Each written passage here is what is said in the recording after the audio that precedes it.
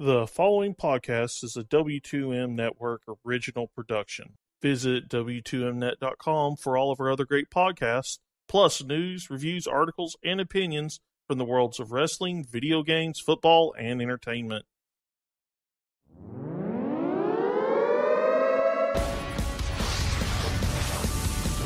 Wrestling to the Max Smackdown Review.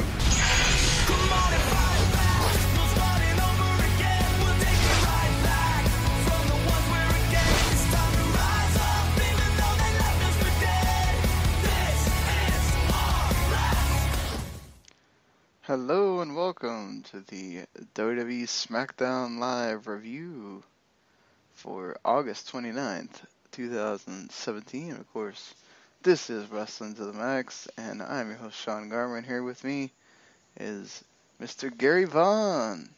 What is up, everyone? Yeah, Harry and Paul and Patrick are... I haven't looked to see if they... I guess I can check, hopefully. I haven't seen it updated yet, but Yeah, I haven't seen if they were supposed to be doing... The reason why Harry is not here is because they were supposed to be doing Mae Young Classic episodes instead, which is fine. You know, both Gary and I will not be doing next week's SmackDown because we'll be doing something else. So I guess it's good to give Harry a little break either way.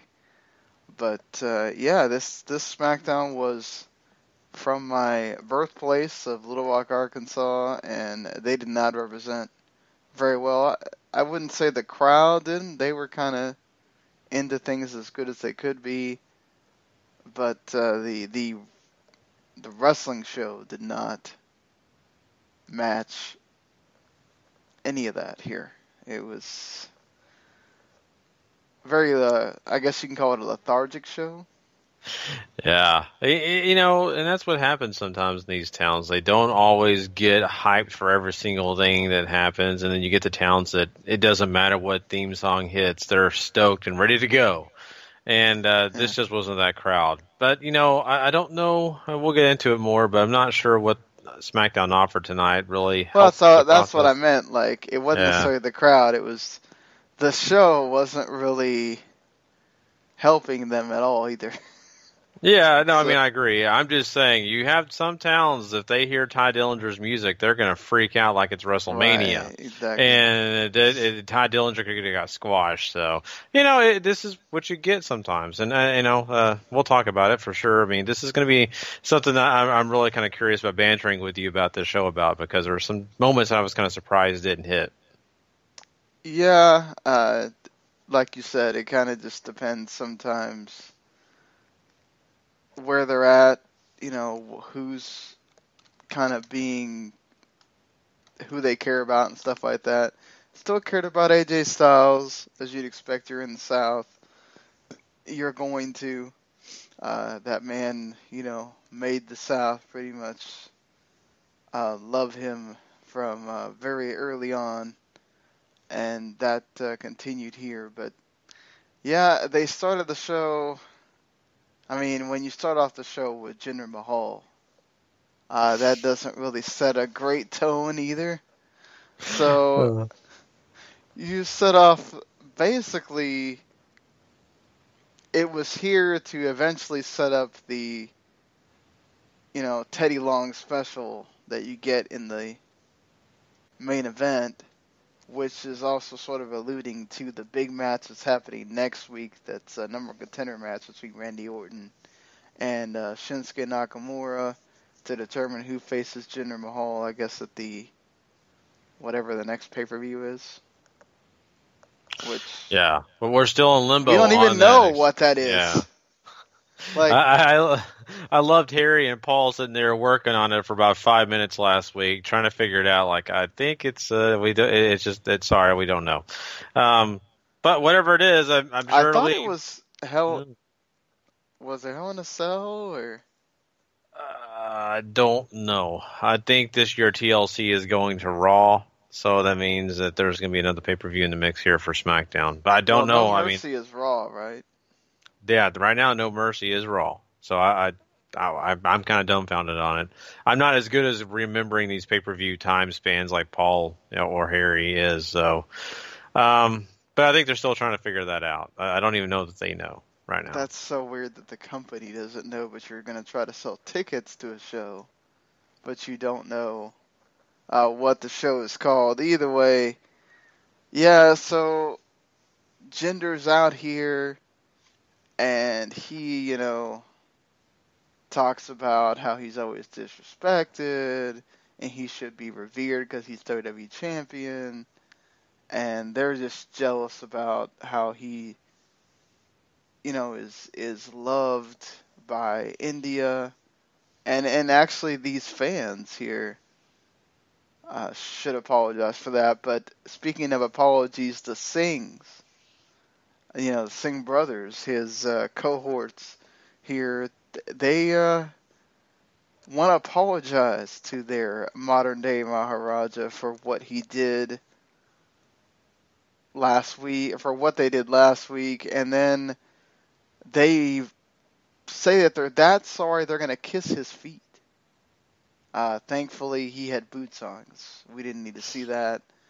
And as they go to do the kissing of the feet, Shinsuke Nakamura's music hits, which seems rather weird because faces are saving heels. Okay. And basically, you get Nakamura beating him up, and you get Randy Orton showing up to make the save. Then Rusev comes out, and Jinder hits the Colossus. And basically, again, like I said, setting up the tag match player for the main event. And let me tell you about this tag match. It was the most just generic tag match you've ever seen for 10 minutes. I mean, I don't know how else to put it. Just nothing was really happening. I felt like they're just kind of going through the motions. Nakamura gets the Kinshasa to get the win.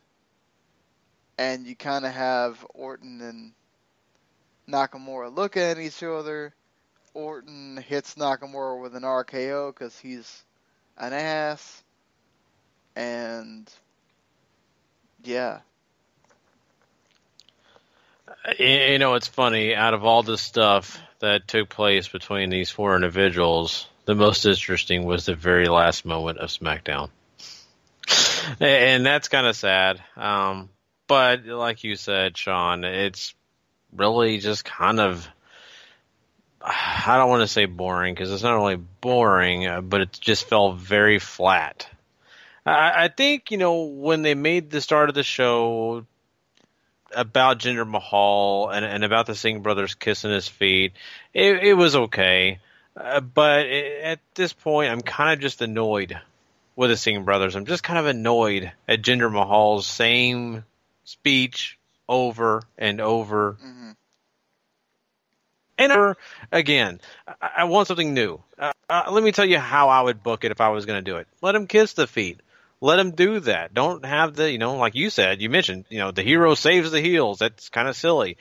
Why don't you just let them kiss his feet and then get up and feel like, we're so sorry, still apologizing, and then have Jinder hand him something like an American flag napkin to wipe their faces off.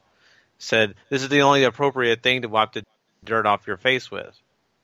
To really get people pissed, to really get heat, right? I think something like that would be important. It would be interesting. We would actually say, oh, wait, this is a great addition to him hating America. All we get right now is verbiage, and it's the same thing over and over again. So I am bored of tears with it. I don't think the Singh brothers did anything great here. In fact, them not kissing his feet kind of took something away from me. So that whole opening thing was just it's flat. Then the match, it was like you said, just a normal tag team match.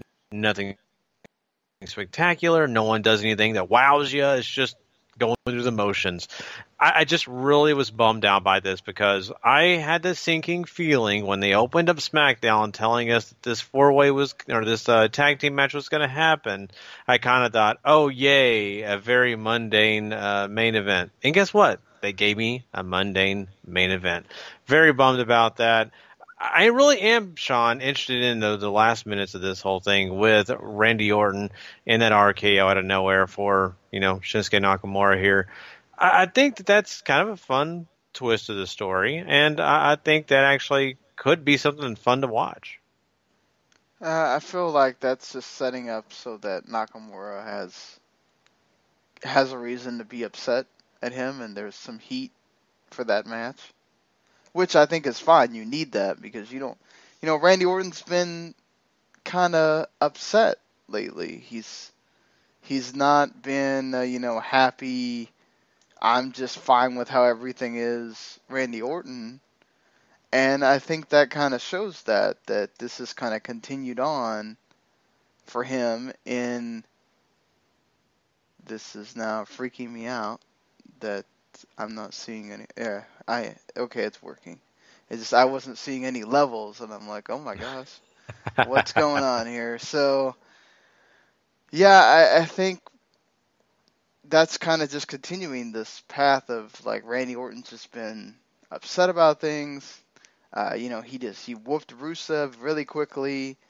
He's been kind of angry. So, and I think he wants to let Nakamura know, hey. That RKO can come out of nowhere. Don't think we're friends here. I want my number one contendership. I want to finally get that title away from Jinder. Mm-hmm. I really hope we don't go that route, but I could see them to prevent us from getting another singles match for either one of the two guys. I could see a triple threat happening. Triple threat would be okay. I'm more interested in Nakamura and Orton because I know both those have a great work rate. Jinder's what he is. When they're both motivated. When they're motivated. They And that's been the argument for Nakamura for a long time, but I don't think that they want to let the gas, they don't want him to accelerate. They want to keep Nakamura in this certain place, not allow him to do too much because they want to have some big matches down the line. And I think they're afraid if they give away too much too early, we won't feel those special matches are actually special. And so it is what it is. But I think that, in the future we'll get that possibility of Orton versus Nakamura. But I think you're right. Jinder Mahal in the mix. Both of them want that title.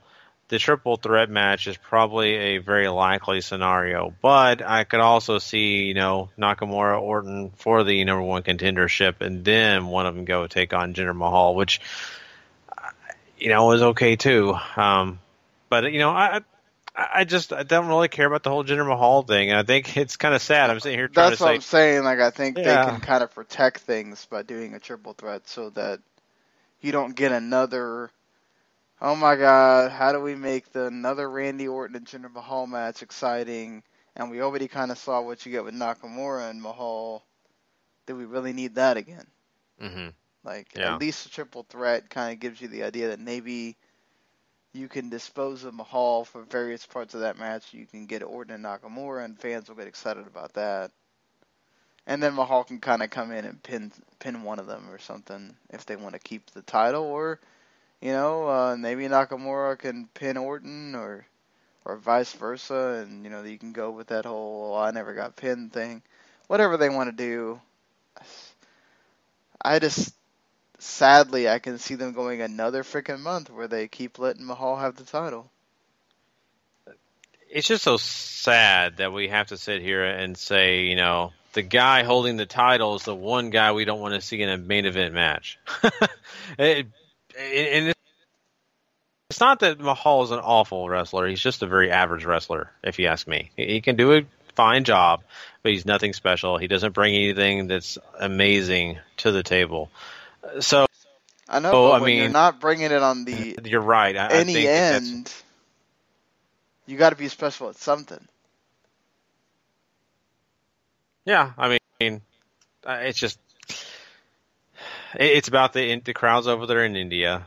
It's about the fact that they've got something going on here that is about the story and not really about what he brings. And when it comes to the actual matches, so I don't know. This whole thing, I just think it needs to work out where eventually that title's off him sooner than later. It's got. Oop. Skype is Because of this partly. Skype is not being our friend today. No, it is not. It's got a delay, I think, here. Yeah, we got a delay that you keep cutting out for certain periods, and so this is going to be a fun show already. So moving on here, we have to continue this this very lethargic show. We have the debut of Chad Gable and Shelton Benjamin together as a team against the Ascension. This is one of those times where, look, I understand what you're trying to do with the picture-in-picture, but it still takes away from the match. Like, it's still very difficult to kind of pay attention when there's no sound. It's very small. Sometimes you can't really tell what's going on, and you got this big ad going on in front of you. I feel like this is one of those matches. This is their debut as a team. You probably needed to show the whole 7-minute match here. I get what they tried to do. They had the heel heat section during the commercial that was, rather blah. And then kind of set it up to where, we're getting to the hot tag of Shelton by the time we get back from commercial. That sort of worked. Shelton hit his, dragon whip wheel kick thing. He hit the pay dirt. And the face team wins. This also wasn't any kind of match that you need to go back and watch. Yeah, I mean, if you're a Shelton Benjamin fan, this is exciting for you, right? I mean, it's nostalgic. You're excited that he is here and he has finally get a chance to wrestle in a WWE ring once again. The match itself was what a tag match is in this situation. It's all about the face team. And the face team doesn't get a squash per se, but pretty close to it. And it makes them look really good. And now you walk away really happy that Gable's doing something and his tag team partner is Shelton Benjamin. If you don't know anything about Shelton Benjamin, you're just kind of like, okay, who is this guy? I want to know who he is. And wow, okay, Jason Jordan. Yeah, I can see how this guy kind of is a good replacement. And I think that's what you got. Outside of that, it was just a way to kind of pop the fans. And it's really more for the nostalgic fans, not really maybe for the newer fans. Yeah, that's what it's there for. I don't feel like they got the reaction they wanted, but, again, he was a guy that's very known as being one hell of an athlete, did 3 different sports. He's not a personality guy. So, I mean, in that way, he fits with Chad Gable, but I wonder if this is going to last, and they're not going to just separate him. Mm-hmm. And Chad Gable's going to wind up by himself again. That's what I've heard. And that's an interesting idea. And I kind of lean more towards that. I think there's a reason they split up, Jason and Jordan and Gable. And I don't think that they did for that stupid angle that Jordan's doing. And yeah. But I think there's other reasons, though. I really feel like they want to see what Gable has to do when he's in a singles career, right? I think they want to find out what they have in him. And they like him. They like him a lot, just like they do Jason Jordan. So I think they're going to get back to that. And why not have him feud with a guy like, his tag team partner currently? Shelton Benjamin is a great worker, and he'll bring lots of great things to the table against Gable here. So I'd lean towards that. I really do. That's what you're hoping anyway. That they give them time to have really good matches that we know they can have, and it turns into something, but we'll see. Yeah. Well, you also have to get the crowd to hate Shelton. You do, but it won't be very hard because, once again, this is a young crowd. They're going to find a way to hate Shelton. the smarks won't. All the fans like us who know Shelton Benjamin will be Or like, maybe you do you turn Gable instead? I don't know. I think Gable fits the babyface role better. For me personally, I look at him as a guy you want to get behind. Shelton Benjamin's been away for so long; it doesn't really matter if you really care about him, like as in a babyface or heel. I think it's easier to turn him rather than a guy like Gable, who I think people just find endearing. But you could do it that way. I'm not arguing that you couldn't change and have Gable be the heel here. I just think it works better the other way around. I'd say if he was like using his catchphrase and all that kind of stuff, and it was getting over, I'd say yes. But he does have some kind of motivations here for turning if he wanted to. Mm-hmm. So that possibility is out there. Again, look, the Ascension haven't done anything but be comedy for the Fashion Files and stuff for a while, so I think everybody kind of knew where this was going. It works as a good debut match, just there wasn't much to it again. You have AJ Styles, who of course has restarted the United States Open Challenge. Kevin Owens cannot challenge him due to a decision by Shane McMahon. So it is really an open challenge here for the SmackDown roster. Baron Corbin had come out previously and saying he's blaming John Cena for costing him that Money in the Bank, and then he ran away to Raw. So you could kind of see where this was going. Ty Dillinger comes out, but Baron Corbin kind of pushes him around and attacks him, which leads to Ty Dillinger being easy pickings for AJ Styles. Puts him that calf crusher, and Ty taps out. And then Baron Corbin tries to attack Ty, but AJ, lets him know that ain't happening. He don't want none, and he don't want none of this championship either, because he's gonna get beat up. So it seems like we're going towards Corbin and AJ, which is fine, I guess, for Corbin. Just when Natalia makes you the butt of a joke later, that lets you know where Baron Corbin is. I thought the same thing. Oof, poor Corbin. Someone really does hate him backstage. I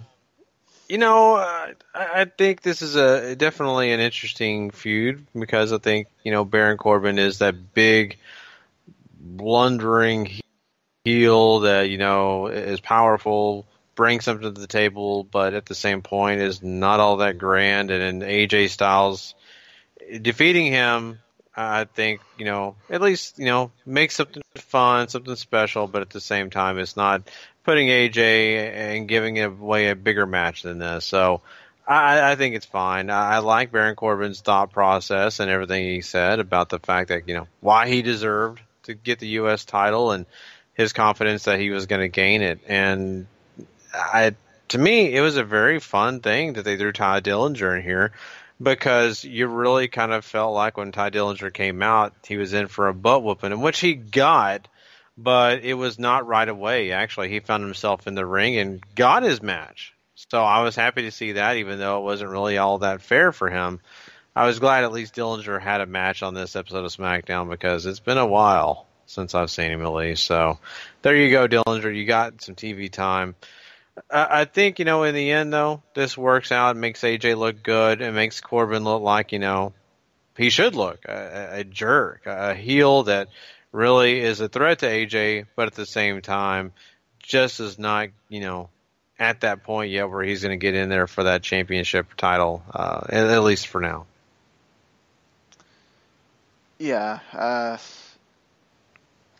we'll have to see. I wish they would have been able to carry out this open challenge thing a little bit more before we already kind of give AJ a storyline. But I guess I get the need to either punish Corbin more or sort of try to right that wrong or whatever it is they're trying to do. I get it, he's a bully and this kind of fits his MO, but I don't know. Just I like it when there's an open challenge and it feels like an open challenge. Not that we're going to have Corbin basically taking Owens' spot and bothering AJ all the time. Yeah, and you're not wrong on that. To be honest with you, I kind of had that in the back of my mind as well, because we just heard John Cena talk about it on Monday Night Raw. You know, he mentioned it. He goes, look, I elevated the U.S. title because I gave young stars an opportunity to come out and face me every week for it. And now AJ was going to get that opportunity, and they're kind of taking that away from him. They're just saying, look, we're going to put you in another big feud. Sorry, I mean, we could feed you a lot of these younger guys, but we're not going to. And that's a big shame, because AJ Styles is the one guy in this company, besides maybe a John Cena, that could really expose young talent to the entire WWE universe and give other guys an opportunity to look really good. And they really need that in SmackDown. They desperately need that. So I think it's a shame. It's something that they're missing here, but I mean, this WWE, they do what they kind of feel like they want. Exactly. That's what they do. So I forgot to mention that Rusev also wanted to let Jinder Mahal know that he came to SmackDown for the WWE title and that they were not friends. So I appreciate that, at least, that Rusev feels like he has intentions for other things. Speaking of guys with other intentions, Mike Kanellis, we talked about on the Monday show about how he's been battling with substance abuse and has been getting clean, and all of a sudden now he is a jobber to the glorious Bobby Roode. The crowd enjoyed singing with Bobby Roode. This match lasted about 30 minutes. It's here, like I said, to have Mike Kanellis just get squashed. Oh boy. Not the greatest look for a new guy like Mike Kanellis, but at least Bobby Roode got to look good. Yeah, I mean, Roode does kind of come out and give us that really flashy baby face. You know, you really kind of want to get behind him because that theme music is so much fun, and just the way he works in the ring, it just showcases that he's a super awesome talent. That's not really the story here. I think the biggest story is what you talked about here, Sean, and that is Mike Kanellis is really jobbing out. And why? And sure, it could be because of his prescription drug addiction. Maybe that they're trying to say we're going to ease you back in before we trust you to keep you around. But I don't know. It seems they already soured on that gimmick that really felt like it was never going to go anywhere. I mean, the power of love. What the hell was that ever supposed to be? Yeah, you're right. We don't really still know what that's supposed to be, and I don't think they ever got the opportunity to fully showcase it. I think really it was because, well, who's the featured person here? It's definitely not Mike, it's Maria. And they're focusing on her without focusing on her. It's kind of weird, right? They were going to have her use him to do her bidding, and at this point, no one really cares, and no one knows anything about Mike Kanellis, so it's hard for them to really buy in.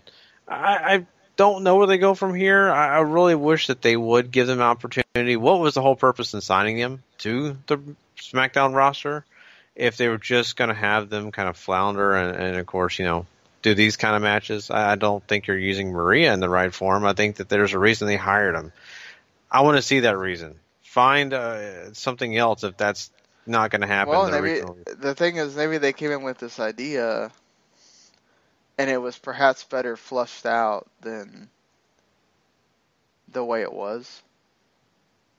Mm-hmm. So, maybe they had a better thought process for it, and then the execution was just came out this way, and Vince says, look, I'm not feeling this, it's not going anywhere, and now they kind of lost faith, and you add in the stuff with the outside things, and hopefully he's not being punished for that at all. I mean, we all have to deal with issues and problems.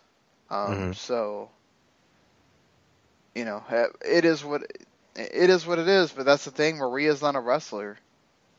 So if this is his route, what is Maria going to do? That's exactly my point. And I just have a hard time believing that they're going to continue on with this process the way it is. I think eventually they will give them something, even if it stays in the mid card, that makes Mike look better, and at least gives her an opportunity to stand up there and use the microphone and be a part of the show more than what she is. Because really, in this one, just kind of a face out there, just kind of nobody, not doing anything, just kind of a person standing at ringside, and that didn't help anybody. That didn't make any money. I think the money really is in her voice and what she's got to say. So I don't know. We'll see. I hope good things are going to come from Mike and Ellis. I really do. I hope so as well. Just, I mean, you don't want to see him jobbing after he just signed and everything. That's always a awful thing to see. But I think we said it. What role does he really have? He's not anybody that just stands out. But I guess there's time for that. We'll have to see if they ever regain faith in him or not. You do have the Aiden English coming out to do his singing. Kevin Owens interrupts him, tells him, look, I appreciate what you do, but I got to talk some business here.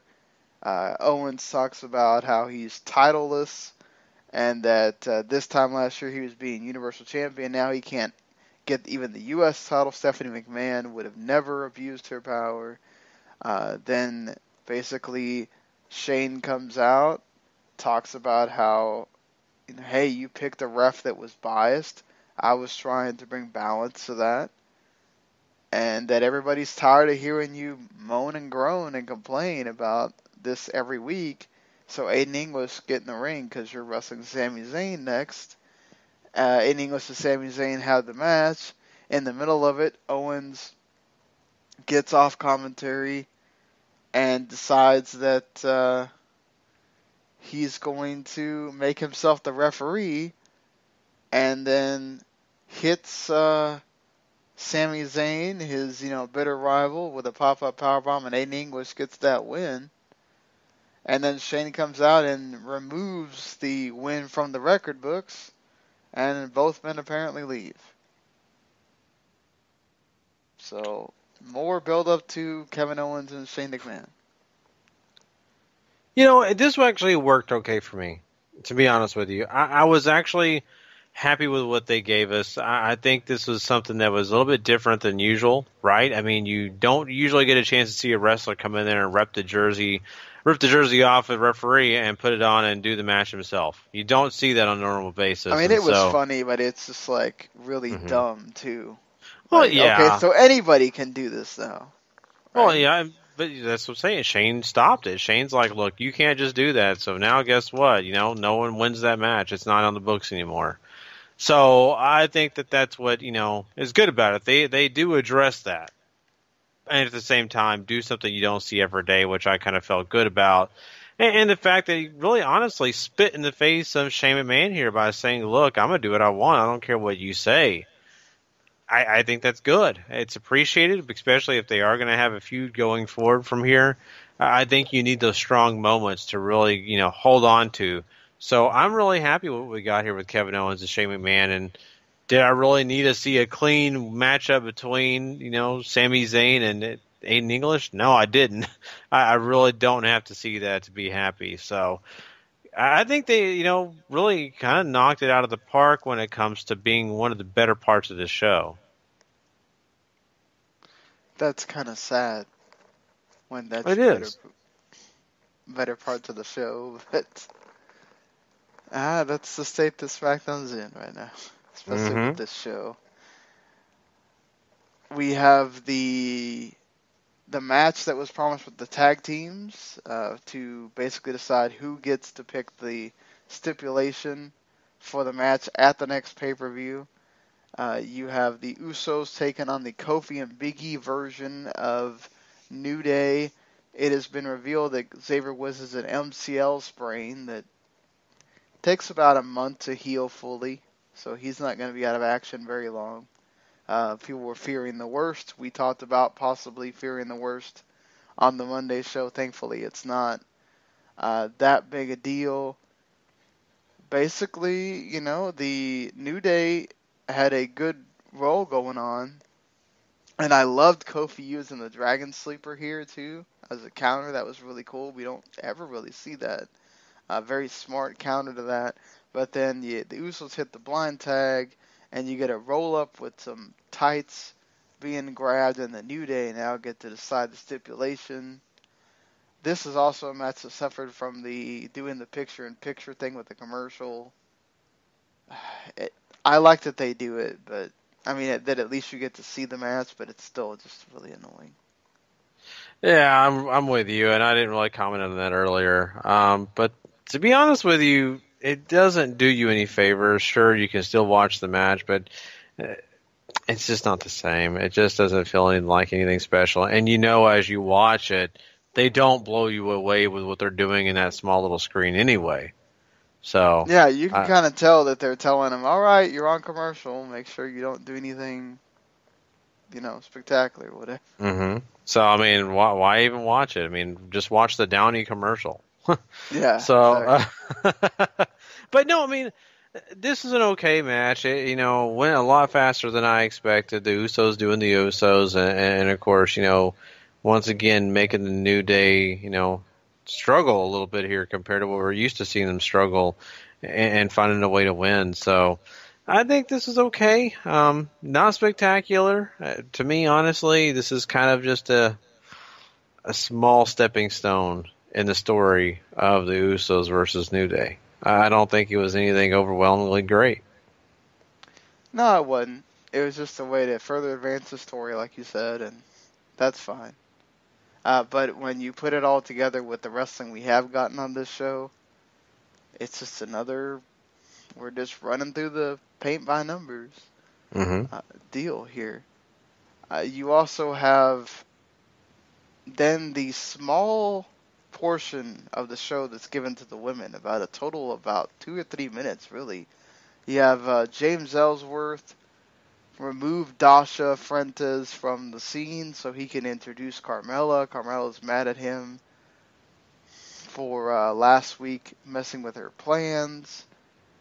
And that then Natalya shows up when Carmella's kind of stumbling through and tells Carmella that if you try to cash in on her, I will make you the Baron Corbin of the women's division. Ouch. Woo! Let me tell you, I'm pretty sure Baron Corbin didn't care for that too much. I bet not. And they apparently have a match next week, Natalya. And Carmella Naomi shows up to remind Natalya that she has her rematch with Natalya in 2 weeks. So, at least we know what we're doing with the women the next 2 weeks. Yeah, you got the full slate on the schedule right there in front of you. and just a 2-minute little segment here. And just to finish with the women, Lana is back to being a manager, wearing the suits again. And she basically almost does the introduction like she did for Rusev, except for Tamina. And then you get to hear her do the Tamina Crush, which kind of gets Tamina going. She hits that super kick and wins. Nobody cared about this. And yeah, this was just really awkward. So that's your 2 women's segments for the entire show, by the way. The Natalya segment with Naomi and Carmella, very ho-hum. I get it. Yeah, set things up, but no one really inspired me. No one really made me feel like I should care. And then, of course, this. I mean, I've been kind of looking forward to seeing what they were going to do with Lana and, Tamina. I think that that's something that actually could be fun and interesting and something we could kind of really, want to pay attention to every week on SmackDown. But this was just there. Tamina squashes the girl. I don't even know her name. Takes her down. No problem. I mean, that's all I have for you. They really don't give you anything else. I mean, Tamina's supposed to come out. Yeah, Tamina's supposed to look strong. She does look strong against someone, really. If she didn't look strong against, maybe they should fire her. So, there you go. It wasn't the greatest, beat down either. It was really kind of awkward. And you also did get sort of a mixture of Lana getting to pump Tamina up and also Tamina getting pictures of her taken by photographers and stuff like that that kind of prove that Lana can bring her star power. That's basically what they were trying to do here, and I don't know that it came off that well.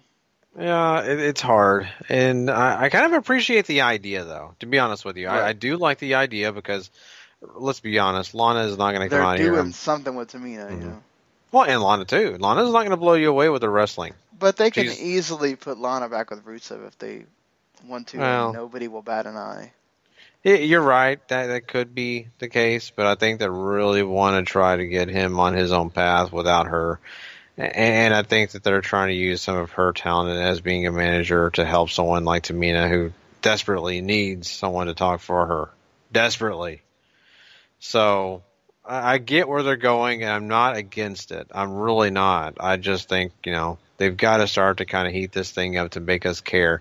Find something and a reason to care about all this. And, it is what it is, and I'm not hating on it. I think actually Lana and Tamina working together is probably smarter than them not working together. So I'll say yes, good job on that, but not a great one when it comes to just squashing people. Who cares? Yeah.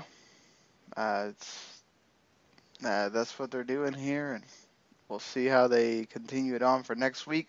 Only 2 things left to talk about here. The Fashion Files have returned for Season 2.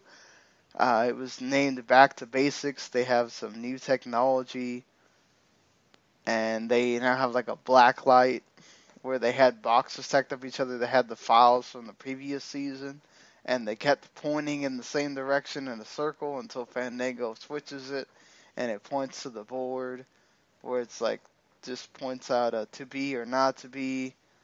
And so they wonder if Aiden English was the guy that might be at fault here. A lot of talk about Authors of Pain. I still feel like it's going to be them, but the investigation continues, I guess.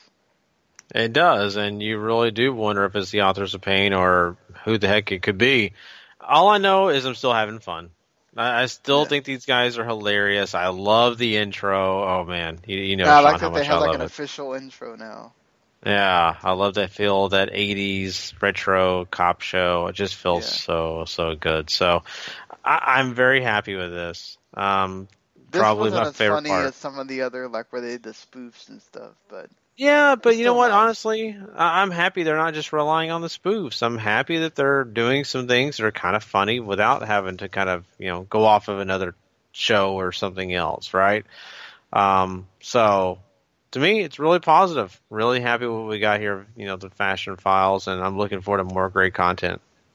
Oh, of course. They always bring the goods. Hopefully, we'll get to be excited about whatever they do next week. And finally, Dolph Ziggler gets interviewed by Dasha Fuentes, and he says that Little Rock, Arkansas is not good enough to see the new Dolph. So that's going to be next week.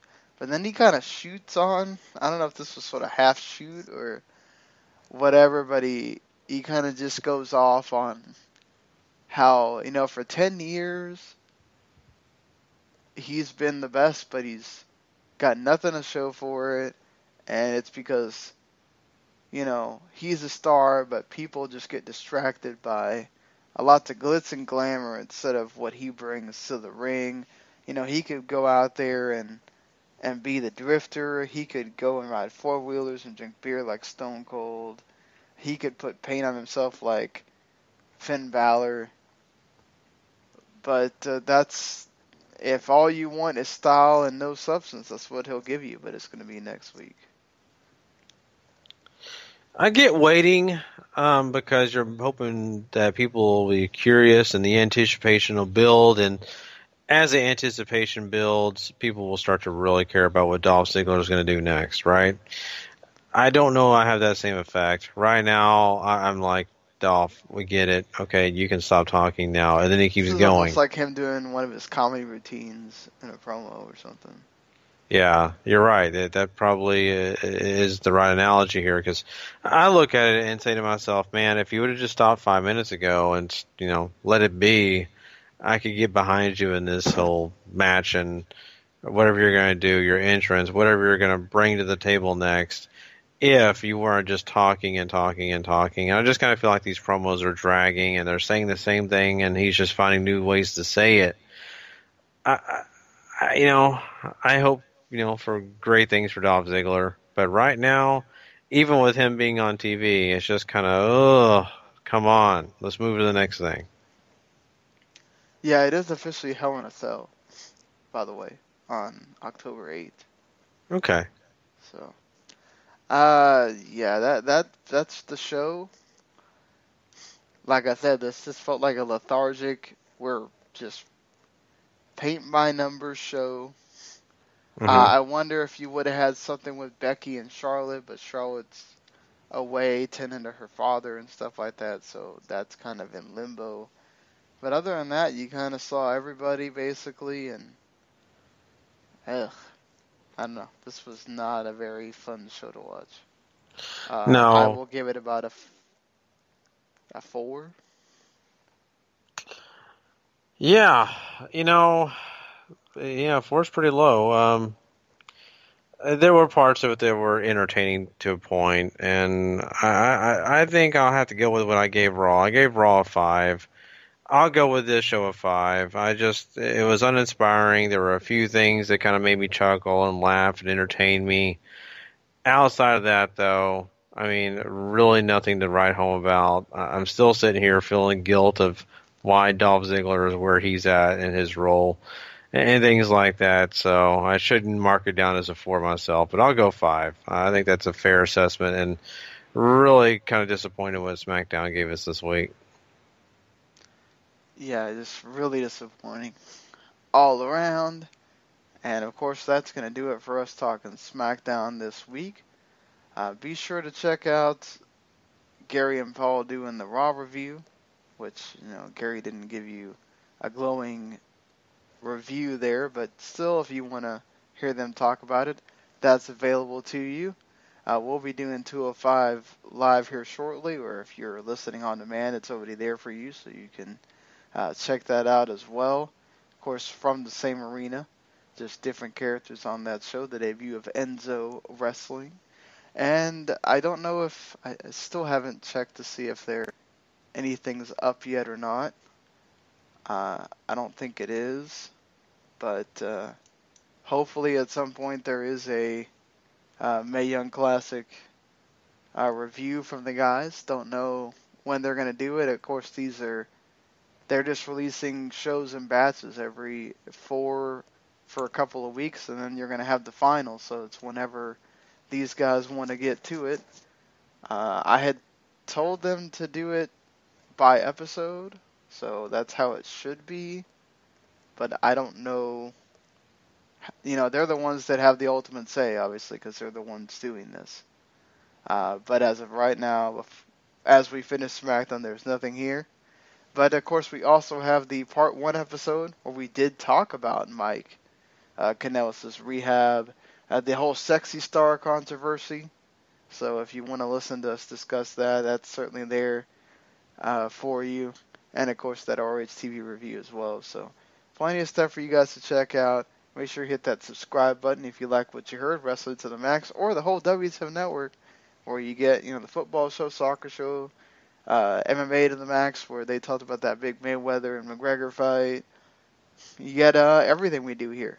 The Radless Broadcasting guys, all the entertainment stuff. So definitely a lot to check out there. And until next week, make sure you listen to WTMNet.com, everywhere you can hear us. 41 Mania as well.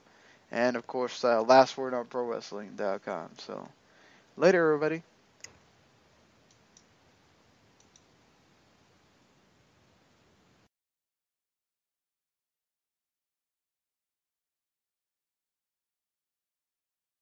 The following podcast is a W2M Network original production. Visit W2Mnet.com for all of our other great podcasts, plus news, reviews, articles, and opinions from the worlds of wrestling, video games, football, and entertainment.